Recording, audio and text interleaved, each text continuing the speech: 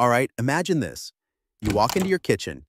You spot a cockroach lying flat on its back, legs in the air, looking like it's mid-breakdance move but forgot how to finish. And your first thought is probably, why are they always upside down? Well, congratulations. Today you're learning the tragic physics of cockroach death. Step 1. Cockroach anatomy is a dumpster fire.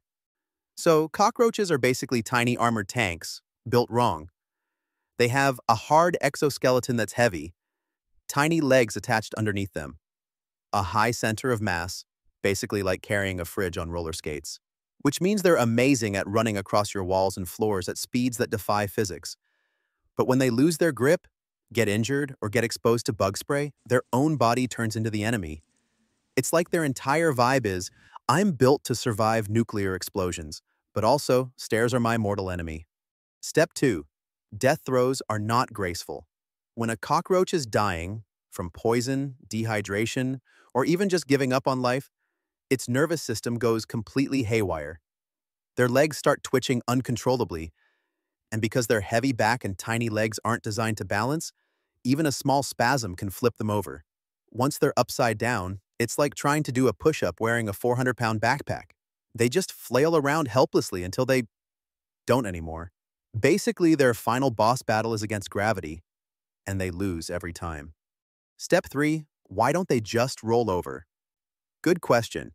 Here's the thing. Cockroaches can flip themselves back over when they're healthy. They use their legs to push against the ground and rock themselves back onto their feet like some sad insect version of a turtle. But if they're weak, poisoned, dehydrated, or just plain old, they can't get the momentum they need. So they just lay there like a malfunctioning Roomba until nature, or your shoe, takes its course. Cockroaches aren't the only bugs who flop over, but other insects built differently, like ants or beetles, don't have the same problem. That's because they have better leg leverage. They're not carrying 90% of their body weight above their head. Or, they're just less dramatic about dying. Cockroaches are basically the theater kids of the bug world. If I must die, it will be a performance. So let's recap. Cockroaches have tiny legs and heavy backs. Dying makes them twitch and flip over. Once upside down, they can't push themselves upright if they're weak. Thus, you find them looking like sad little upside-down spaceships. So, next time you see an upside-down cockroach, just know, you're looking at one of nature's most unintentionally hilarious design flaws. Built to survive an apocalypse, but defeated by the floor, which is, well, the ultimate cosmic joke.